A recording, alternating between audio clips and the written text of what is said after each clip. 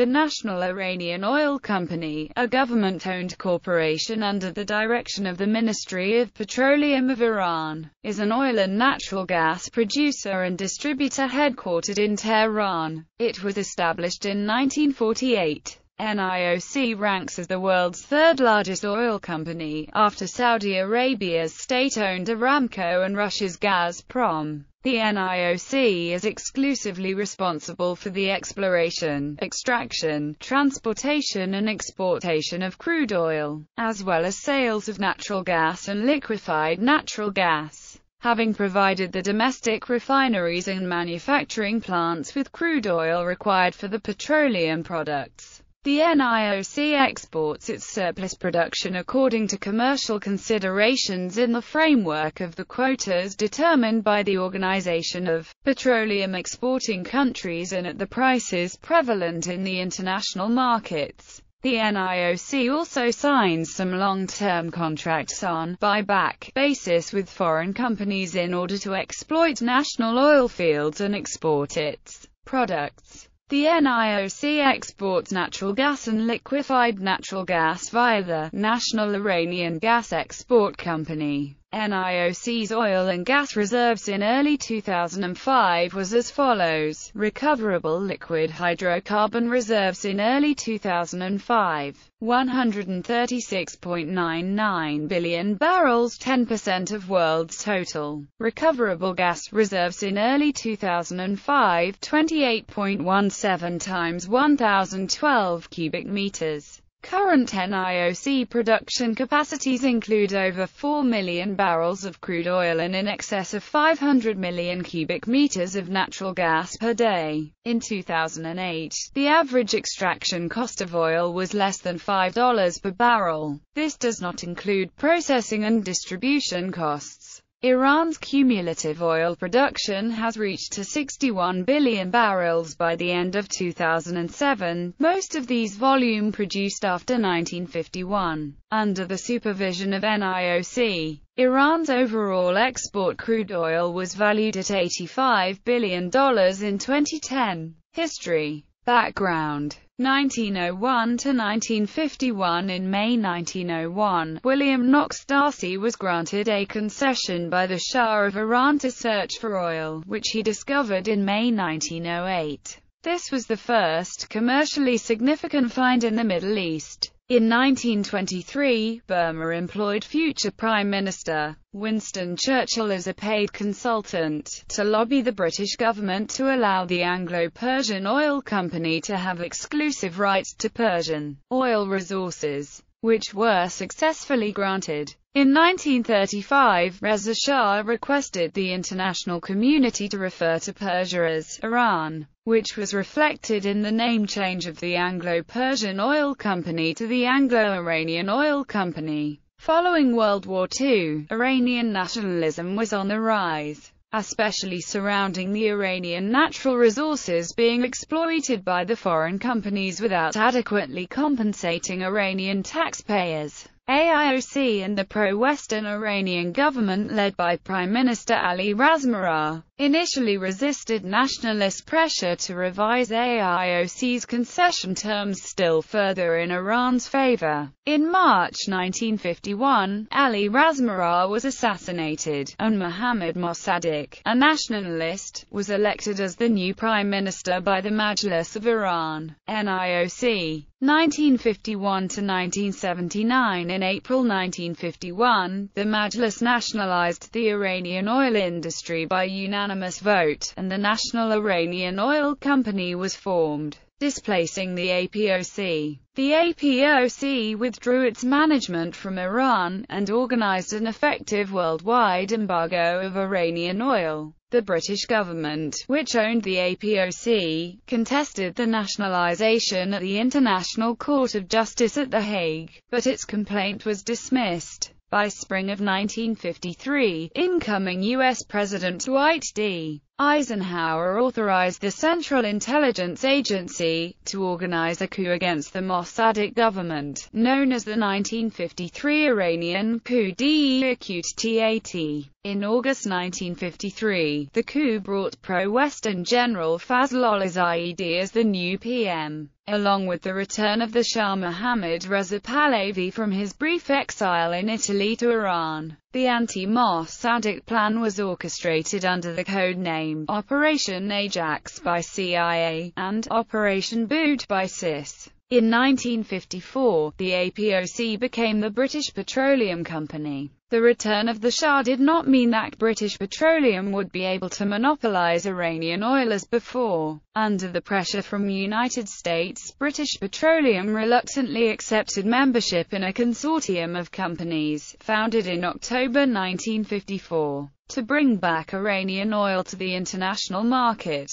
It was incorporated in London as a holding company called Iranian Oil Participants Limited. The founding members of IOP included British Petroleum, Gulf, Royal Dutch Shell, and Compagnie Française des Pétroles. The four Aramco partners, Standard Oil of California, Standard Oil of New Jersey, Standard Oil Co. of New York, Texaco, each held an 8% stake in the holding company. All IOP members acknowledged that NIOC owned the oil and facilities in Iran, and IOP's role was to operate and manage on behalf of NIOC. To facilitate that, IOPU established two operating entities incorporated in Netherlands, and both were delegated to NIOC. Similar to the Saudi Aramco 50/50ths agreement of 1950, the consortium agreed to share profits on a 50-50 basis with Iran,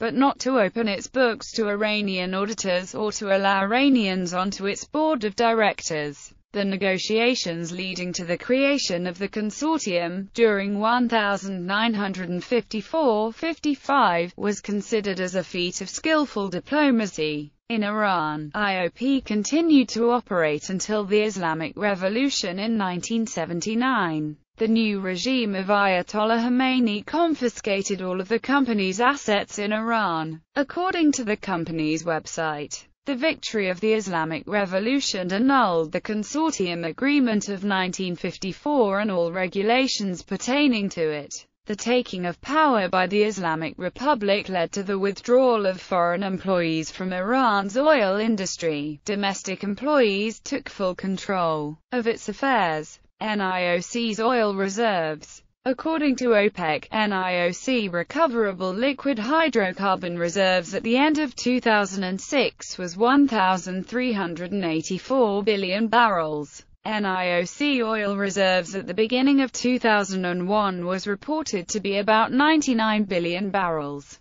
However, in 2002, the result of NIOC's study showed huge reserves upgrade, adding about 317 billion barrels of recoverable reserves to the Iranian oil reserves. After 2003, Iran has made some significant discoveries which lead to addition of another 7.7 billion barrels of oil to the recoverable reserves of Iran. The vast majority of Iran's crude oil reserves are located in giant onshore fields in the southwestern Khuzestan region near the Iraqi border. Overall, Iran has 40 producing fields, 27 onshore and 13 offshore. Iran's crude oil is generally medium in sulfur and in the 28 degrees to 35 degrees API range. As of 2012, 98 rigs are in operation in onshore fields, 24 in offshore fields and a single rig is in operation in the Caspian Sea. Iran plans to increase the number of its drilling rigs operating in its onshore and offshore oil fields by 36 units to reach 134 units by March 2014. Table 1. The 5 biggest NIOC oil fields. Strategic petroleum reserves. Iran began in 2006 with plans to create a global strategic petroleum reserve, with the construction of 15 crude oil storage tanks with a planned capacity of 10 million barrels.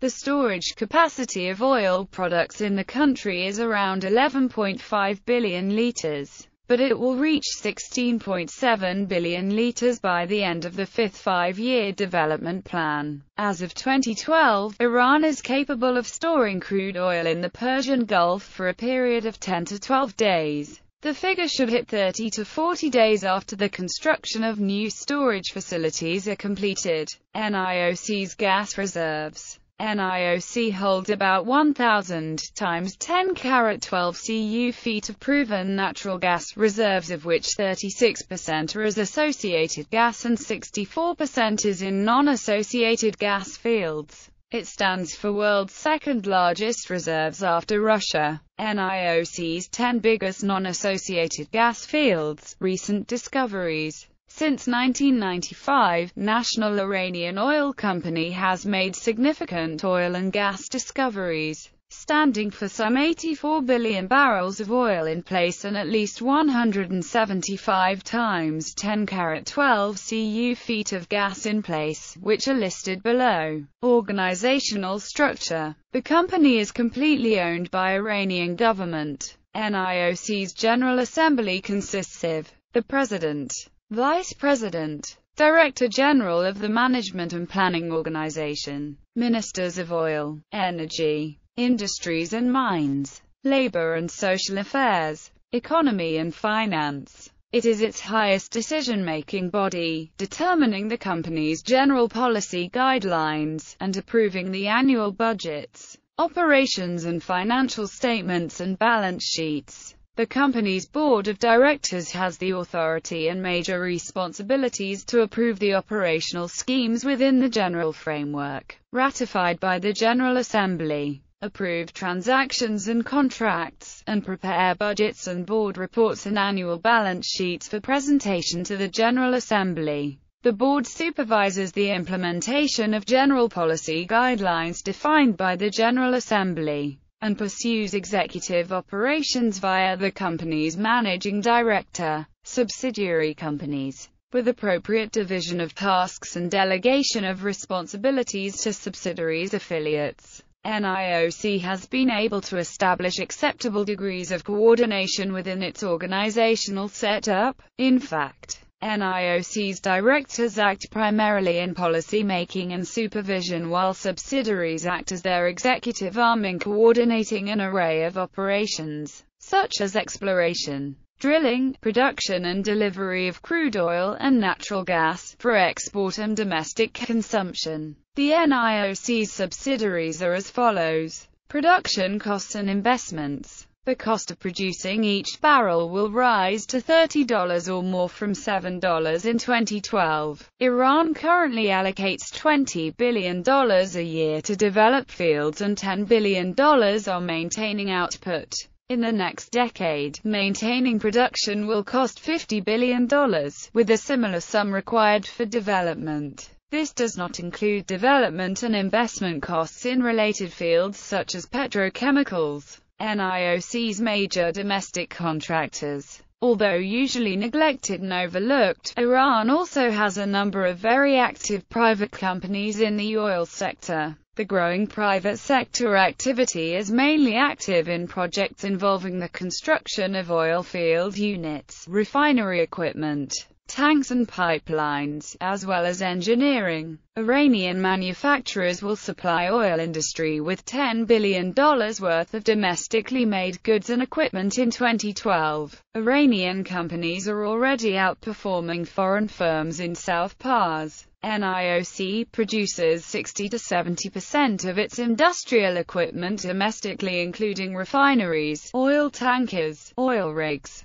offshore platforms and exploration instruments. Iran is also cooperating with foreign companies to transfer technology to Iranian oil industry. The objective is to become self-sufficient by 85% before 2015. The strategic goods include onshore and offshore drilling rigs, pumps, turbines and precision tools. Domestic production of 52 petrochemical catalysts will be started in 2013. As of 2015, Iran had reached most of its above-mentioned objectives in manufacturing, participations in foreign gas fields, Iran owns 50% of the offshore gas field of Rum in the North Sea, which is Britain's largest untapped gas field. It is a joint venture with BP worth $1 million a day at the 15th of June 2010 spot prices. Iran has another 10% joint venture participation with BP and other foreign oil companies in Azerbaijani Shah Deniz gas field, producing 8 billion cubic meters of gas per year, worth up to a reported $2.4 billion